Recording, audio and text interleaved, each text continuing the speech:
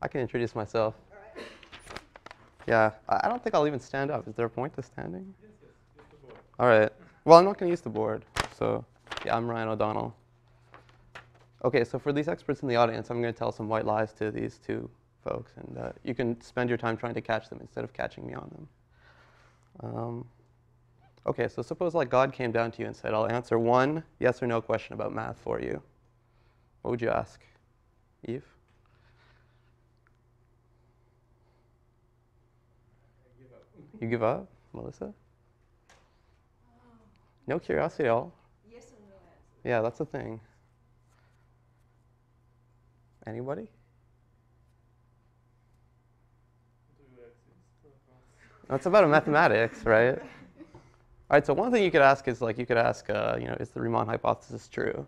But that's a huge blunder if you ask me, because imagine how the conversation would go. You'd say, is the Riemann hypothesis true? And God would say, yep. And then, like you gain no useful information, right? Like everybody knows that it's true. So that's not an interesting question. So if it were up to me, I'd ask something about, my area, theoretical computer science. So I guess I would ask if factoring has an efficient algorithm. But if I got two questions, my second question would be whether or not the unique games conjecture is true, which is the subject of this little talk, the unique games conjecture. And I guess the point of this anecdote is, or this hypothetical is that I find it interesting because it's like a 50-50 proposition. Like half the people who work on it think it's true, and half the people think it's false. So like if you ask, God whether it's true or not, you would like actually gain a lot of information by getting the yes or no answer. So that's what makes it interesting to me. Okay, so just to remind you two guys, I don't know how much you know about computational complexity, but the gist of it is like you're interested in like tasks that you might want to solve with like a computer, and for each task you want to decide if there's like an efficient algorithm for it, or there's no such efficient algorithm for it. And all these terms have like proper definitions, but I'll just skip them. I just want to make the distinction known between like a problem and like an instance of a problem. So like a problem, an example of a problem is like multiplication of two numbers. So that's the problem, and then the instance is like two actual numbers that you have to multiply together. You should imagine they have like, like 1,000 digits if you're trying to do it by hand, or like 1 billion digits if you're trying to do it on your computer. So like multiplication as a problem is an easy problem because, you all guys know how to multiply, and it's a pretty efficient process, and your computer can easily multiply 2 billion digit numbers together. On the other hand, like the opposite of multiplication is another computational problem, factoring. So let's say you're given a number. Then the instance is like a number, and the task is to, factor it. And if I give you a 1,000 digit number and like put a gun to your head and say, factor this number for me, then you may as well tell me to pull the trigger, because there's no way you can like, the first thing you would think of it is just to like try to divide it by all primes. But like if there's 1,000 digits, you're trying like 10 to the 1,000 numbers potentially. And so that's obviously not going to be efficient. And there's no algorithm that's like known that's too much faster than that. So that's an example of a problem. Actually, we don't know if there's an efficient algorithm for factoring, but it seems like not. I'll give you one more example just to make that clear. Like there's a problem called shortest paths. So that's the problem. And the input to the problem is a graph and two vertices. And the task is to find the shortest path in the graph between these two things. And this is actually another example of a problem that has an efficient algorithm. You might think about it for a few minutes and see how it might do it. But if you've ever used like Google Maps, then maybe that might convince you that indeed you can solve this question efficiently. Okay, so that's computational complexity, and you can caricature the task as for all the natural problems you might think of, try to decide if there's an efficient algorithm or not. So we're pretty good at this. For lots of nice problems, we know efficient algorithms. So like that's one thing you can work on. And for lots of other interesting problems, we know that they're NP-complete, which I don't know, it's a technical term you may or not know. But you can think of it as just meaning that there's no known efficient algorithm. Every right-thinking person equates these two notions. Okay, so there's like hundreds of problems where we know that there's an efficient algorithm, and hundreds of problems that we know that are NP-complete, which means basically there's no efficient algorithm. But that's not everything. There's still like lots of interesting problems where we don't know. And for every basic enough problem where we don't know if you can solve it efficiently, and we don't know if there's if it's NP-complete, that's like kind of an embarrassment to us. We should try to solve that. One example of a bunch of such problems is maybe constraint optimization problems. I won't define what that is, but it's an example of a class of natural problems that we care about where we don't know whether there's an efficient algorithm or whether it's NP-complete. But one great development of the last 10 years is the following thing. If you assume this thing called the unique games conjecture, which I'll define shortly, then over the last decade, we've shown that that would classify all of these unknown complexity constraint optimization problems. It happened to classify them all as, of the NP-complete type. Maybe that's a disappointment, but anyway, they would get classified. All these, dozens of important problems if you assume this one unique games conjecture. So that was some nice work, but then you may ask, is this conjecture true or false, and what's going on? Any questions so far? OK. So right. So that'd be cool. It'd be cool to have this conjecture, but as I said before, it's like a 50-50 proposition. Like half the people think it's false, so that's a problem. OK, so what is the unique games conjecture? I'll tell you. The games thing in the name is like a misnomer, so just forget about that. So the conjecture is actually about the difficulty or easiness of one specific problem. OK, so I'll tell you the specific problem it's about. So maybe you might call this the elevation problem.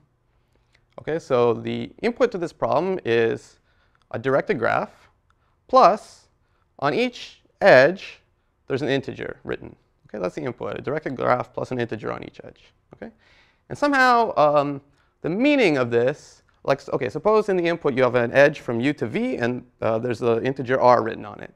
And somehow the meaning of that is that the elevation of v is r meters higher than the elevation of u.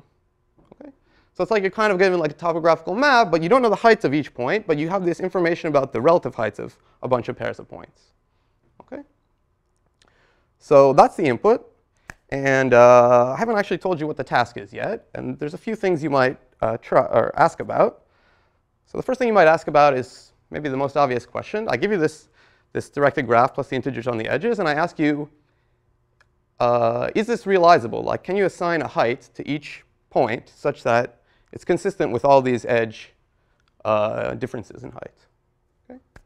So does that sound easy or hard to you as an algorithmic task? So if you have defined differences, what are you missing? You don't know the heights of the points. This is your task, is to label the points with heights so that it's consistent with all the differences. Pardon me? So you want it to be finite, or is it just a question of finding the potential and going from there? If you choose a point, Mm-hmm. What was? so if you choose one value and progress on your graph, what happens? Yeah, so that's exactly right. This will easily decide whether or not these height differences are realizable. Like, just pick a point, any point, just call its height 0. It doesn't really matter. And then, any edge that's coming out of that, that would sort of force the height of all these other guys. There may or may not be a contradiction now if there's some contradictory edge here.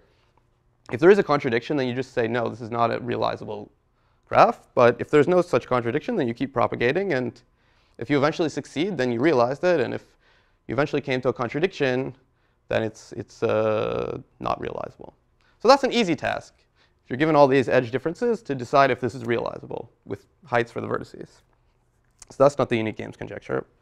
Here's another thing you could ask. Like, imagine somebody gives you one of these inputs, the graph and the labels on the edges, and they tell you, hey, it's not possible to find heights that are consistent with all these edge differences. And that's not a lot of information. You can see that for yourself very easily, as we've said. But suppose they tell you, but actually, I promise you that it's possible to assign heights to the vertices such that almost all of the edges are sort of correct. Okay? So all but maybe an epsilon fraction of the edges are consistent with the heights. Okay? They tell you that is like a promise. And then your task is to find this great solution that assigns heights and gets almost all the edges correct. Does that sound hard or easy? You can try propagating again, right? But if you get a contradiction, you might say, well, maybe this is one of the bad edges that I should give up on. Or maybe you should fix things differently. Well, it turns out that that problem is known to be NP-complete. So that problem has no efficient algorithm. So that's too hard, that task. Assuming that there's like an almost sort of perfect solution, to find that almost perfect solution is very hard. So now let's make. You normally measure your epsilon. So you just count the number. So to measure sort of the quality of an attempted solution, given its heights for all the vertices, you count all of the edges that are sort of correct, and you count all the edges that just are wrong, and it's just the fraction that are wrong. Does that make sense? You mean correct rather than sort of correct. Sort of correct? Yeah. I don't know what I said. OK, anyway, if you understand, then that's cool. OK, so here's the real problem. So you get this graph, and it's not completely sort of satisfiable with heights. But you're promised that there is a solution, heights for each vertex, such that all but an epsilon fraction of these arcs are sort of consistent with the solution.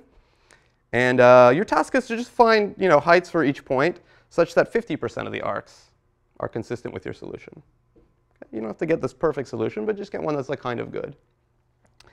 Yeah, and the status of that problem is unknown. And the conjecture that it's NP complete, that there's no efficient algorithm for it, is the unique games conjecture.